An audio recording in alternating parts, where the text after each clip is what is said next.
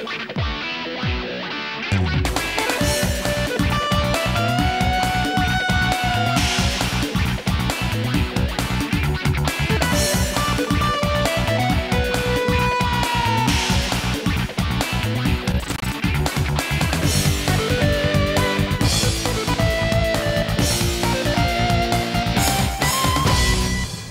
there and welcome to Four Wheels Good. I'm Diana Binks and I've taken over the driver's seat of this, one of the sleekest, the fastest and most finely tuned motor programmes on TV today. In the programme today we revisit Mark Nuttall and his quest to drive sensibly and competitively on ice in Norway. Stephen Vokins finds out where you need to be if you're a fan of the sturdy and reliable old Land Rover.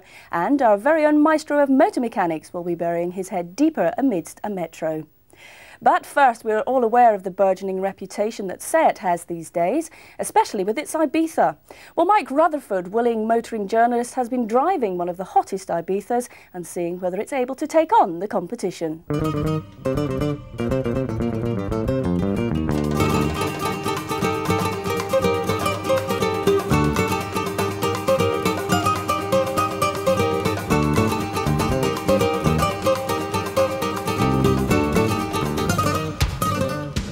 They've done it again. A couple of weeks ago, of course, we were talking about the tiny Seat Ibiza, which has to be the best value for money sub-super mini on the market.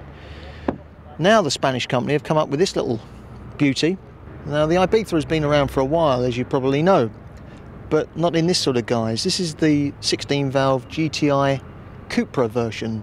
It's based on the car that gave them their recent F2 rally success, and it is effectively a Golf GTI wearing Seat badges, if you like. It's basically the hot Ibiza, and hot it is.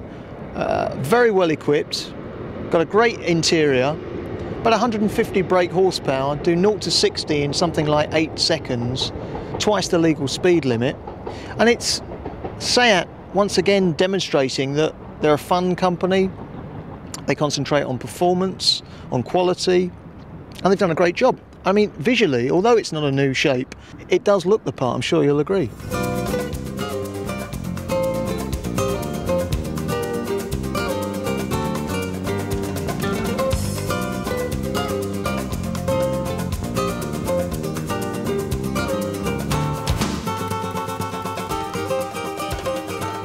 What is this car called? I think it's called the Seat Cupra, whatever Cupra means, Sport GTI 2-litre 16-valve. Yeah, I think that's it. If you want this car, you go into a dealership and you say, can I please have a Seat Cupra Sport GTI 2-litre 16-valve, please? I mean, nonsense. How about something? I think it's about time we had some names that are a little bit simpler and a little bit easier to understand and remember.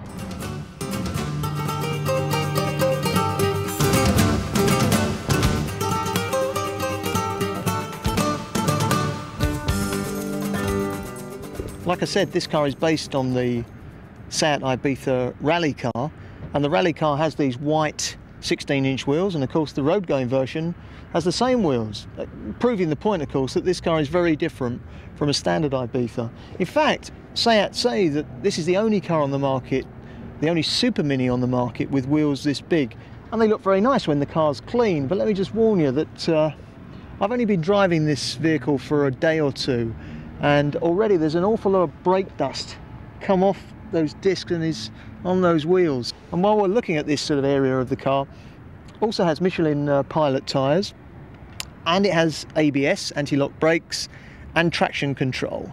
So if you throw this thing off the road, you will have to do something pretty damn special.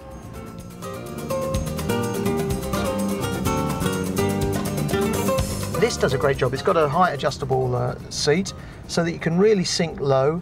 Height adjustable steering wheel while we're at the traffic lights. I can play with that. We've got these lovely white dials, black figures on white dials, and then at night, instead of the traditional green lights illumination which we see on most cars, this is orange background lighting, and there's a rheostat here, an light adjuster to ensure that you can tone that down, and God, it needs to be toned down, because the combination of the white background and the orange lights are a bit garish, but like I said, you can turn it down no problem. I love this little trip computer on here. It tells me that since the computer was last set, I've been driving for 88 hours and 33 minutes. Can you believe that? 88 hours and 33 minutes behind the wheel of this car. I've done 3,301 miles. I've done an average speed of 37 miles an hour. That might sound pretty slow, but don't forget, of course, a lot of those miles would have been around town, 10, 12 miles an hour. Got an average fuel consumption, this is an interesting one, 29.5 mpg, and that ain't bad going, I think, for a 2-litre 16 valve sports car. I'm not sure about these switches here for the electric windows being down here. The logical place for the switches is here.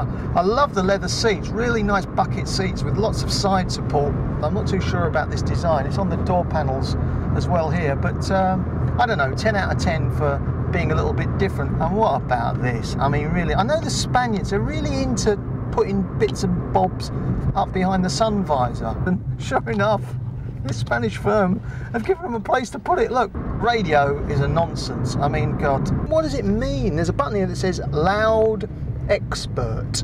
I just don't know what it means. I haven't a clue. I know I've got my jacket on, but it's a bit warm in here actually. It's a very dark interior and not very airy. There's no sunroof and there's no air conditioning, and on some Seats, although they're modestly priced cars, air conditioning comes as standard. You're going to love this. The reason there's no sunroof, the reason there's no air conditioning on this car is because they want to save weight. I mean, it's unbelievable, isn't it? What a load of bollocks. They want to save weight, so they take out the sunroof, or they don't put it in the first place, and they don't fit air conditioning. I mean, why not go the whole hog? Why not take the seats out? Now, this is the crunch. How does it drive? If you're getting your kicks from roaring away from traffic lights and burning rubber and playing silly games with other boy racers, well, you might be a little bit disappointed in this car. Warm hatch, not hot hatch. Mike Rutherford there demonstrating that Seat really are well and truly established in the hot hatch market. Land Rovers are one of the best known and most fondly regarded vehicles on and off the road today. Hardly surprising since they've been around for so long. But if you want to see where lovers of these mighty and yet simple beasts congregate, watch on. Weekends are tricky things. For 5 days of the week you work hard, but at the weekends you can do what you like. Some people go shopping, some people do DIY, heaven knows why, and others attend auto jumbles. For the really dedicated petrol head though, for the person who knows what they want, they tend to go for one-make auto jumbles. And today we're here at Old Sodbury to see one such one-make auto jumble. It's called the Old Sodbury Sort Out, and it's dedicated to the products of Solihull, the Land Rover.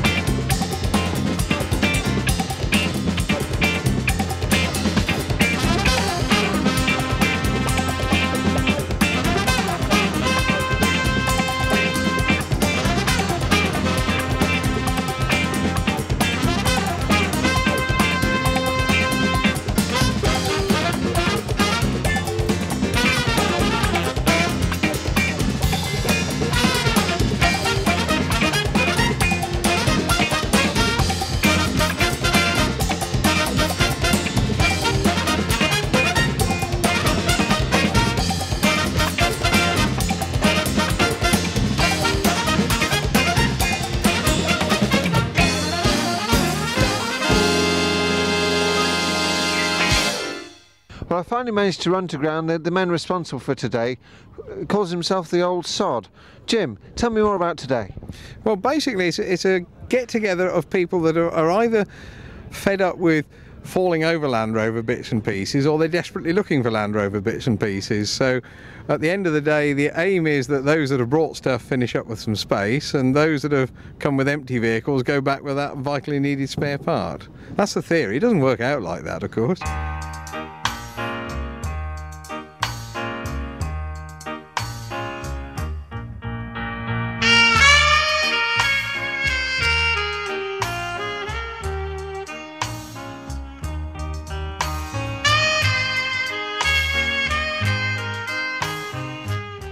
They all seem a very motivated gang of enthusiasts. How have you managed to get them all here today, and how long have you been doing it for?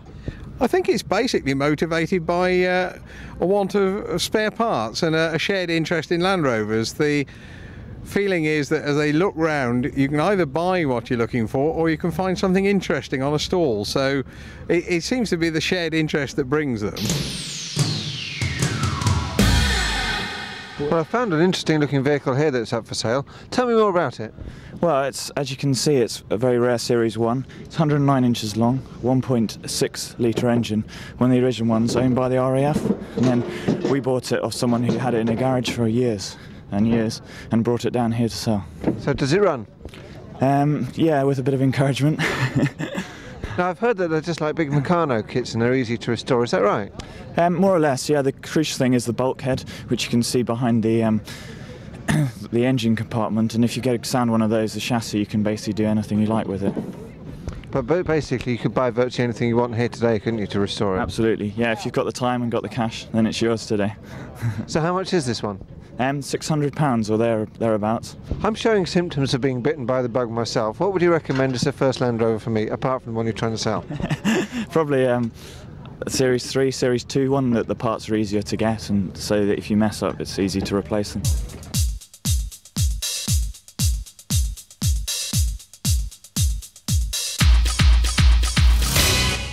What would you say to someone who's coming without a Land Rover for the first time and thinking about buying one? Well, I think really it's a case of you can see how the vehicle is made. You can see all the components that go into it. You'll find somewhere on these stalls any component you're interested in will be on display, so that really you could almost think of this as an exploded workshop manual. I've seen some absolutely crazed enthusiasts today, but the real Land Rover enthusiast who just can't bear to part with his car at night time when he goes in the house, I found something for him. A Land Rover in a bottle to put on your mantelpiece. Are they selling well? Not too bad today, yes. Not too bad at all. And you're a Land Rover enthusiast too? Oh yes. Yeah, into the off-roading and competitions driving, among other things. I've never ever seen Land Rover in a bottle before, I must admit. It's quite unique.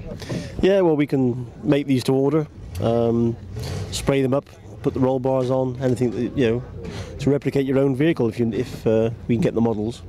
Yeah, I see. You started there with lots more Land Rovers, and now they're virtually all gone. It's just the Jeeps that are still here. One left. Say the Jeeps left, which obviously won't sell very well here, but you never know. Once you've driven one of these, you don't really want to drive anything else. They're great fun to drive, and when you're mixing it with the boy racers on the motorway and at traffic lights, you can make them sit up and beg type of thing. Is this your only car, or do you use something else to go shopping in? No, well, I do go shopping in it, but I've got a Range Rover. No one seems to be talking about four-wheel drive cars. They're all talking about Land Rovers. There's no other makes here at all, are there? If somebody arrives in a Japanese vehicle, we do ask them to put a sheet over it so that it doesn't frighten the assembled company. And we do actually charge a premium for non-Land Rover vehicles here. So that's a fairly effective way of discouraging them. Oh, come on, lads. It's not a Land Rover, but I know, but I want to go now. Please, come on, get this stuff off. Come on. Be a sport. So if you need anything for your old Land Rover, you know where to go. And please let old Steve Vokins out when you're there. Well, that's it for part one. See you after the break, when we'll be chilling out on a frozen lake. And Inside Motors mechanic John Wright will once again be conducting a service on that Metro.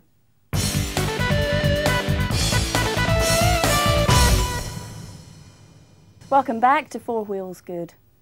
It's time now to don our woolly hats and set sail to Norway, where we catch up once again with Mark Nuttall and 5 other intrepid rally drivers in Stage by Stage. 5, 4, 3, 2, 1. This was day 2 of my visit to John Hogland's Winter Rally School, where myself and 5 other drivers were being taught how to rally drive on a frozen lake. After a hearty breakfast in the Rodberg Hotel, it was straight into the Norwegian mountains to start the day's work. The 6 of us were here for a week. John was teaching us would-be rally drivers how to handle a competition car on a simulated stage using a rather large and extremely frozen lake. After arriving, we'd had a few checks and adjustments to make, and it was a case of strapping yourself in, popping on your lid and getting straight down to it, so to speak. John spent his time going from car to car, navigate us to driver's seat until the respective student understood his instruction. The cars were shod on special ice tyres. These were narrow tyres with studs in. The combination of these tyres on the ice simulated gravel driving in the forest. All 6 of us came from different backgrounds, and we all had different levels of ambition. We had a bit of an unfortunate escapade yesterday with Gethin here. Can you tell us what happened, Gethin? Well, the car took a mind of its own and it decided it wanted to fly into its roof. But just a little bit unfortunate. It clipped this inside of a snowbank and it just kicked up onto the roof and then over onto its wheels again. Last year you did the Skoda Trophy with me, and I know that this year you're doing something different. What are you doing this year? Well, Ford Motorsport have given me a Ford car, the new model, which is going to be in the Ford Rally Car Championship, which is throughout the Mintex Championship rounds, so I should be doing that this year. Giving you a car? Yes, I managed to win it in a competition as an assessment day, and 6 drivers turned up. Gwyneth Evans then saw us through the day and decided that it was me that should get the keys. The lads have repaired the car, and how's it handling now? Well, the Solitech Special's going very, very well. Yeah, it's we've put some different tyres on the back now, which seems to have made it a little bit less nervous, so it seems to go very well.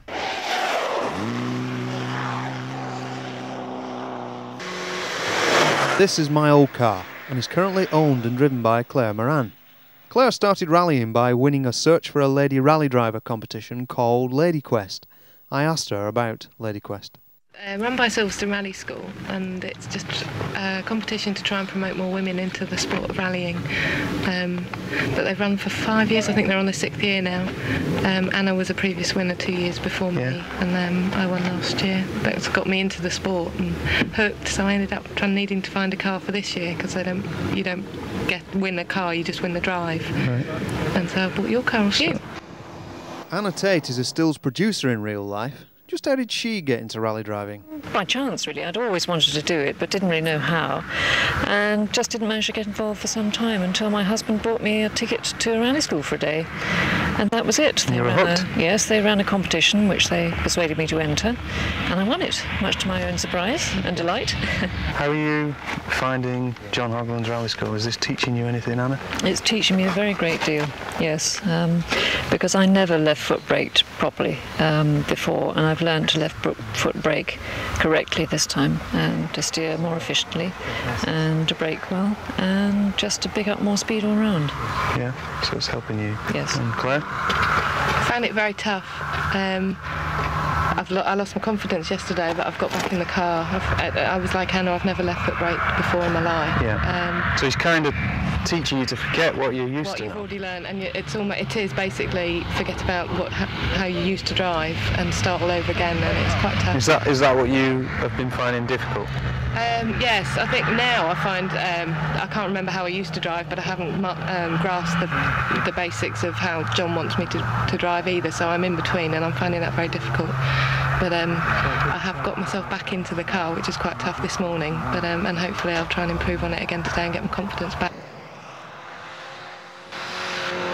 So coming back here to John's and doing this stage again is excellent practice for me, because the weekend after I get home I'm doing the Wydene, which is in Wales, as a warm-up for my first round of the British Rally Championship, which is a month after that, starting in the South Wirral. So hopefully I'll be all raring to go mentally, physically, and the car will be perfect, because I need a bit of work doing to it after this week. The car setup now is pretty much how I want it.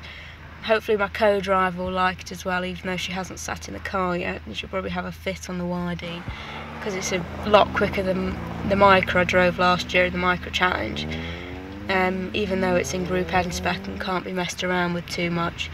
So, and then hopefully next year I'll be in a proper Group A car with all the proper bits and just frighten the life out of myself.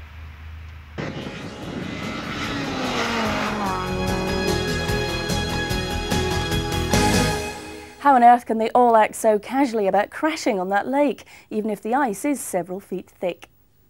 Anyway, we'll see how Mark and the other drivers are getting on in another Norwegian report next week. For those of you who think servicing your own car is difficult, we're now going to wing our way back over to John Wright. He'll make you think again in Inside Motors.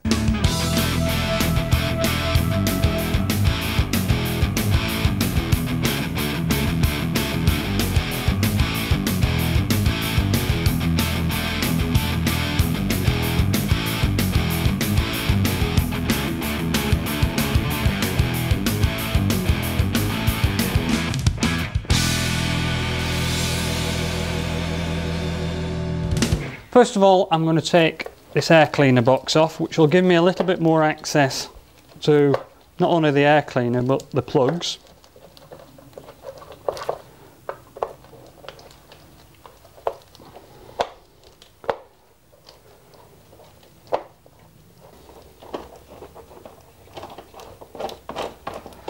That's the 4 bolts done.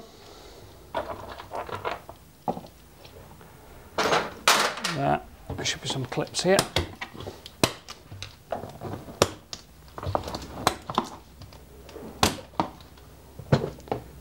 Get rid of that.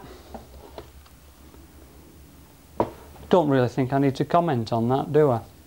And we'll just confine that to the bin.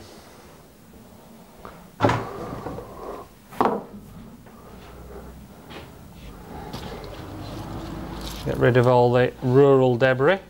I'm just going to get rid of the air cleaner box completely, which will give us access to the plugs underneath it, so we can change those as well. Like that.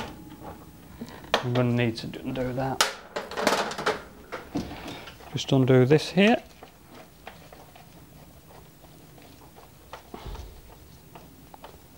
And take this vacuum pipe off. Right.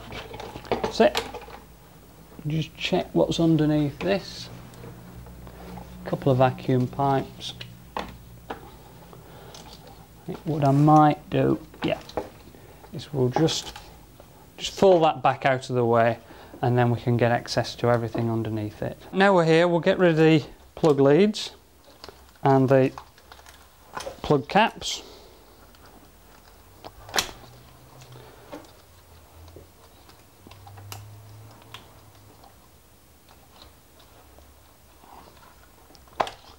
There we go, and another one. There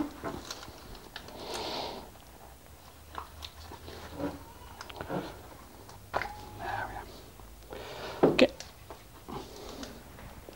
I'll just get my plug spanner, just pop the plug spanner on.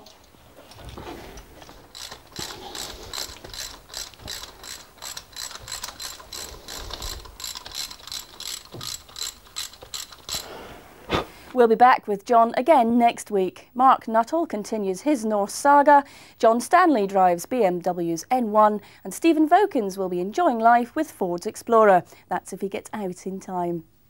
Thanks for watching. We'll see you again next week.